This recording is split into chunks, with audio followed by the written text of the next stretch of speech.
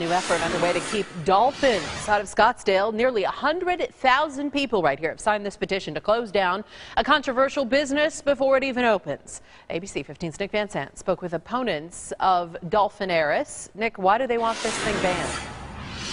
Well, when we talked with them, they believe that attractions like this are animal abuse, but as you can see right behind me, this facility is almost done, so it may be too late for anything to change.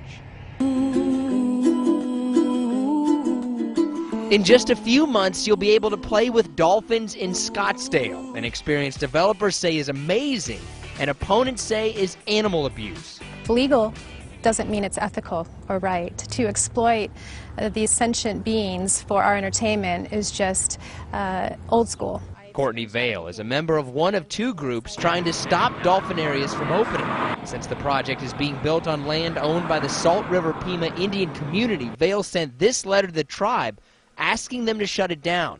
And online, nearly 100,000 people have recently signed a petition saying no to captive dolphins in Arizona. Hopefully we still can open dialogue with the stakeholders, because I think the public is speaking loud and clear how they feel about this project. Dolphinaris officials weren't available for an on-camera interview, but in a statement, they say that all of the dolphins were born in captivity, will be watched over by a team of licensed veterinarians, and that, quote, the mission of Dolphinaris Arizona is to amaze, inspire, and empower guests by encouraging them to become stewards of the oceans and its inhabitants.